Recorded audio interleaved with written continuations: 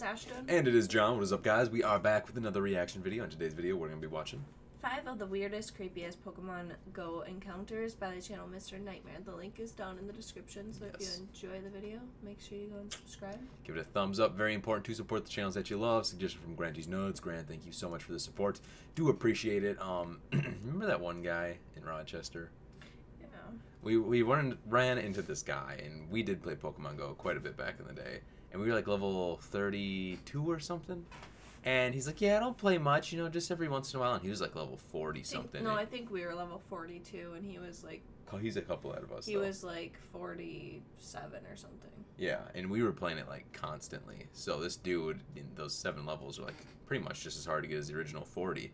And he had like 9 or 10 Dragonites, and this is only a couple months after it came out. And I'm thinking, this dude's fucking crazy. You only play sometimes? You living on this game. God damn, you don't need a lie to kick it. But anyway, guys, Grant, thank you so much for the support. You guys can also help support the channel if you want to. If you click on that link down below in the description and throw it on through Streamlabs, and that you pick one of the next videos that we react to. Just keep it under 10 minutes, include the videos, link title, your email, and let's see what this video is all about. Ready? With everyone playing Pokemon Go, the game that actually forces you to get outside and walk around to find Pokemon in pretty much the world's biggest scavenger hunt, the app is creating a lot of laughs, whether they be from pictures of Pokemon in some pretty funny locations or videos of angry player reactions. However, with so many people suddenly exploring places they never would have otherwise, some are finding things they weren't supposed to find, or perhaps getting into situations they don't want to be in. Finding dead bodies and stuff. Number 1. A story just about everybody's heard about by now is 19-year-old Shayla Wiggins from Wyoming finding a dead body. Shayla was told to find a Pokemon in a natural water source, but instead found a man's corpse.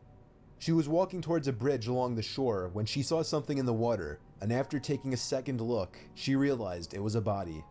Shayla is currently living in a trailer park for the summer with her mother, and in said trailer park, Shayla hopped a fence to get to the Pokemon shown on her map. The body was found in the Big Wind River. However, there didn't appear to be any foul play involved and was ruled accidental, likely a drowning. Damn. The sheriff's department is still currently looking into it, but as of right now, the actual story behind the death remains unknown. Shayla, of course, did not catch the Pokemon. Number 2. Didn't even get the goddamn Pokemon. Another player of the game shared his experience on Reddit.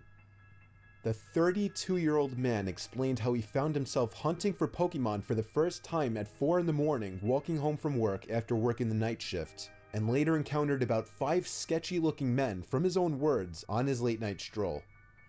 The man told Reddit of the little park that he must pass on his way home every night. The park had 2 Pokestops and a gym, so he decided to walk through the park this one time just to see exactly what the stops were for and what they did. Somewhere through the park, however, the man ran into a group of 5 younger guys, 3 black, 2 white. They all looked as though they were in the middle of a drug deal. One of the guys called him over, to which he just ignored them. They started to follow him, and before he could even decide to run away or not, the sound of 2 police cars quickly pulling up on the road alongside the park froze everyone in their spots. Damn. The group was reported by an anonymous resident for a potential drug deal, which actually turned out to be the case. God damn. The man, though questioned, was let go shortly after. Number 3. Yeah, that sounded pretty sketchy. To the Pokemon Company's dismay, many players, or trainers as they refer to them, have been victims of robbery. In fact, different YouTubers have actually posted video footage of themselves getting robbed while playing the game. For example, YouTuber ASHTYN'S life. And that's when I found this.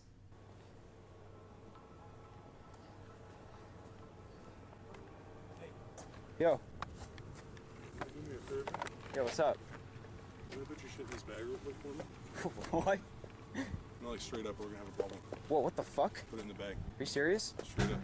I don't believe it. I don't believe it either. How did he get his camera back? He put it in the bag. Right. Seeing something like this happen to someone so unsuspecting is... It's YouTube. Everything... Yeah. I don't know. You can't believe everything. scary, and something like this has apparently been happening every day. One of the bigger cases so far was the story of a group of armed robbers apparently targeting victims using the game, who had done so successfully up to 8 times. The group of 4 teenagers were apprehended by police in O'Fallon, Missouri on Sunday after allegedly robbing a 33-year-old man. Most of you know the app contains Pokestops, which are randomly placed on notable locations in towns where players can earn points, Pokeballs, and make purchases. The player has to actually walk to that location to earn the points, which are available to all players. Or drive slow. The game also features a lure module, which attracts Pokemon to a specific Pokestop. This invites other players to come to the location and collect Pokemon as well. This is exactly how these 4 teenagers lured unsuspecting players, mostly kids, to this specific location where they robbed them. One of the victims shared his experience, explaining he was simply walking to a Pokestop in the night when 3 guys came out from behind a parked van with a handgun demanding money. Damn. 2 of the robbers From were 18 kids? years old, one 17, and another 16. What are you gonna get from a kid? Why would you, you know what These I mean? people are Like, fucked up, yeah. assuming not everybody that plays Pokemon Go, but a lot of people that play Pokemon Go, I mean, they're mostly a lot of children. What are they gonna have to offer you? Oh, I have a Phones, that's Twinkie in about my it. backpack. Mom gave me a fruit roll-up. Fruit roll-ups, put it in the bag, kid. The 16-year-old is the only robber not being charged as an adult. Number 4. More than 1 dead body has already been found by Pokemon Go players, not even 2 weeks after release. 3 women playing the game found a dead body on Thursday the 14th near a creek bed in a San Diego park. The 3 women were walking on a trail while hunting for Pokemon at about 3 p.m. in Marion Bear Memorial Park when they stumbled into the body of a man who had been dead for quite some time. One of the women had apparently picked up on a very pungent and foul odor, and that's when they noticed the body laying in a patch of bushes near the bed. I froze, stopped in my tracks, turned away from the body, and I had looked at my friend Amanda in the face. I looked my sister in the face, and Looked I them said, both in the face. I think I just found a dead body. I looked down and I saw the legs, the bones of a dead body with no feet, no ankles, no shoes, nothing. It had looked like he'd been chewed. Police believe foul play is a possibility, but his death will be further investigated. But that's not even it with the dead bodies. You won't believe it, but yet another Pokemon Go player has stumbled into a dead body. This man's body was recovered the same past Thursday afternoon from a small stream behind the New Hampshire Holocaust Memorial in Nashua after it was spotted by someone playing the game. The game led the player to a rather obscure spot where he found the body. As of right now, the police don't believe that foul play was involved. The police are, however, becoming more and more grateful for the discoveries that the app is leading to. In fact, some police forces are already using the app to lure fugitives to certain locations. Now, I can't necessarily verify if this last one is 100% true or not, but this one comes from a Redditor named ASHTY'N'S, who made a post which has since been deleted, sharing something really scary that happened to him while playing Pokemon Go. The Redditor stated that he's 13 years old and that a really creepy couple moved in across the street from him.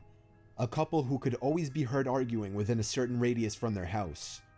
The man would always sit on his stoop and watch the kid playing Pokemon Go around the block.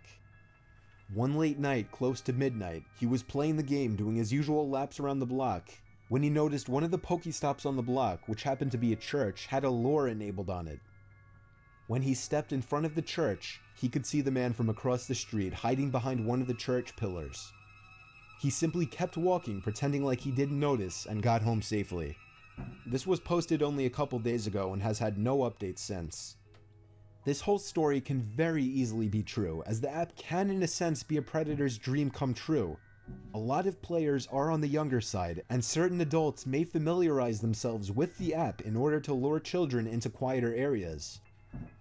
Dude, she is So if you play the annoying. game, I take know. the loading screen a little seriously, because believe it or not, there has not been a single day since the game's release without news websites reporting armed robberies or even dead body discoveries linked to the game. But hey, you gotta catch them all, right? Damn right.